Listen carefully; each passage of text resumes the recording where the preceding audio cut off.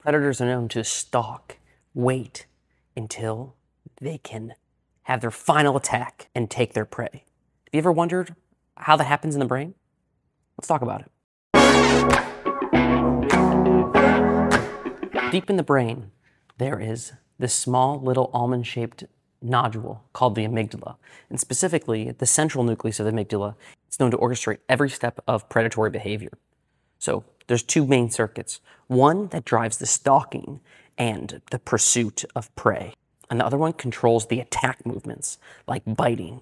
And together, they coordinate this full hunting sequence. So let's talk about how they found that out. So researchers from Yale decided to use optogenetics, which is a way that we can use light to activate specific neuronal pathways.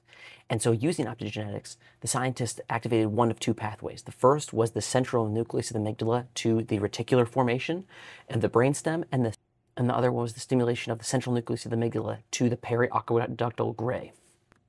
So I'm going to show you a few videos of the actual study, which is really interesting. The first is a fake cricket they put into the cage. They're going to have the optogenetics attached into the central nucleus of the amygdala. And what will happen is whenever you see a blue light flash and it says laser on, that is when light is stimulating the central nucleus of the amygdala. And you'll be able to see the mouse will normally not really care too much about the fake cricket. And then once it's turned on, it will go grab that fake cricket and try to hit it.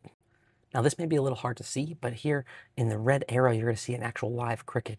What will happen is that they're going to turn on the activity of the central nucleus of the amygdala. You can see here is that actually, whenever that blue light is turned on, that mouse will go and get rid of that cricket very, very quickly and pursue it and bite right at the neck.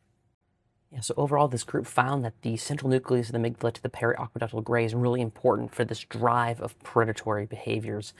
The central nucleus of the amygdala orchestrates the entire drive for predators to go out, seek, find, and go and end their prey. And so this is absolutely fascinating, and it's great to be able to see this type of neuroscience in action with those cool videos.